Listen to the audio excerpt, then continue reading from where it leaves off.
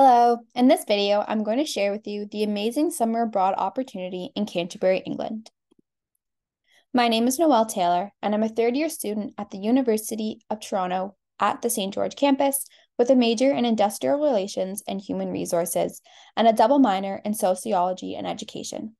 This past summer, I took part in the Canterbury, England Summer Abroad program studying IRE 322 topics in industrial relations and human resources.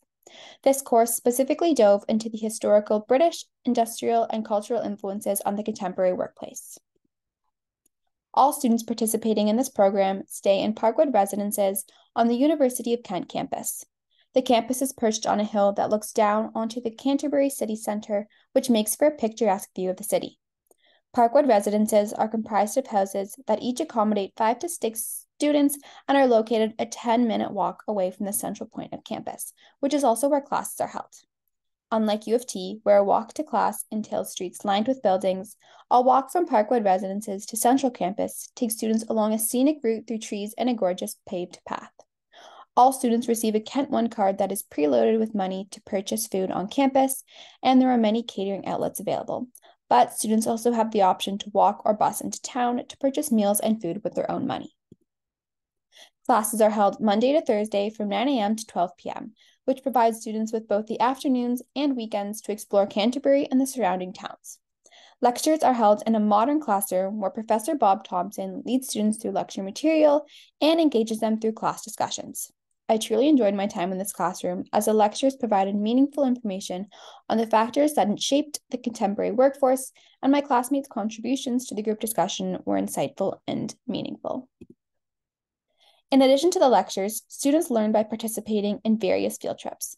This takes learning out of the classroom, which makes it more meaningful. Some of my field trips included a 2-day trip to Bath and Tolpuddle, where my class visited Stonehenge and got to roam around the city of Bath and view the Roman baths. We spent a day in London touring the city and visiting landmarks such as Big Ben, Buckingham Palace, Covent Gardens, and much more.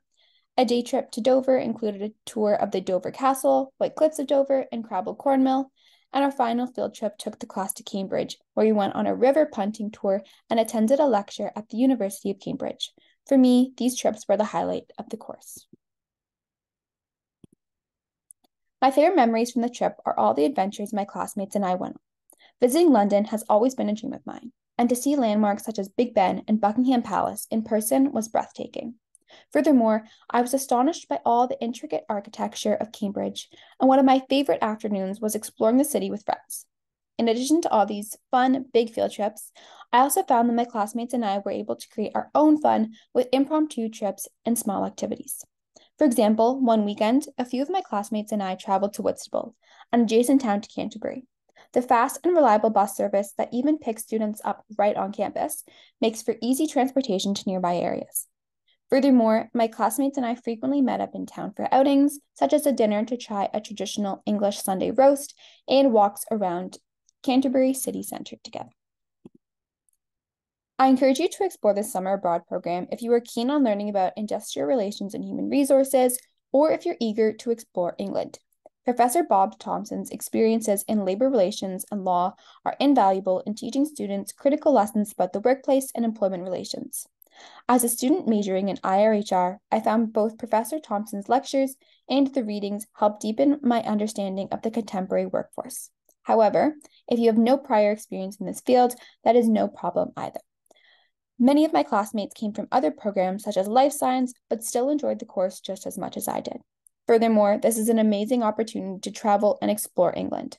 The field trips are strategically planned so that students can view as much of England as possible while they're there. If Canterbury is a city in which you can see yourself excelling, then I urge you to explore it further on our website at summerabroad.utoronto.ca/program/England-Canterbury. Here you can have a look at the program overview, explore the links to the University of Kent, and examine costs. Summer Abroad has also created a Discord group chat in which students can join the channel of the Summer Abroad programs they are most interested and attend weekly drop-in sessions to ask any questions. There will be an information session held in early January specifically for Canterbury, so I encourage you to keep an eye out on our website for the date when it's posted. The deadline to apply for Canterbury will be February 1st. If you have any questions, please do not hesitate to contact our office at summer.abroad@utoronto.ca.